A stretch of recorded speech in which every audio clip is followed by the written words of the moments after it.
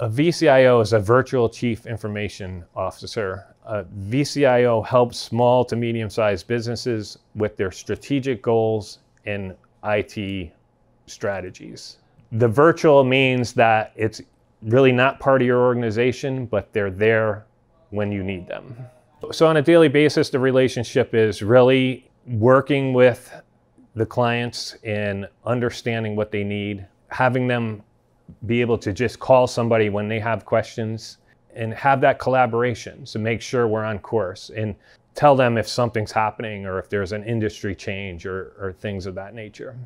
A good fit for a vCIO is a company that has IT challenges. They really don't have a big IT budget and they can't afford to hire in-house personnel to kind of work with the executive level of management to build out their strategic plan.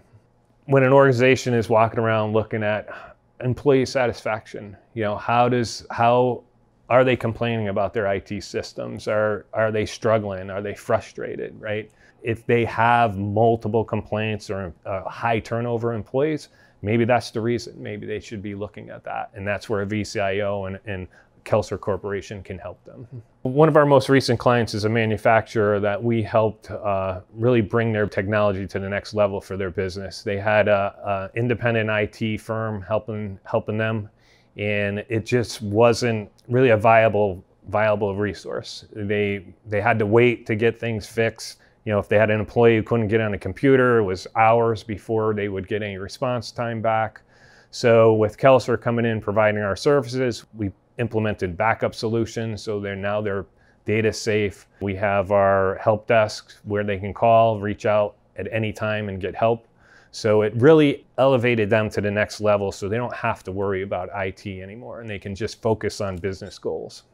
Clients that have joined Kelser really benefited by just us providing that service and knowledge of keeping them abreast of all the current technologies, maybe cyber issues, disaster recovery, business continuity issues, and really making sure they're aligned. So if they do have a disaster, we can get them back up and running with little to limited downtime.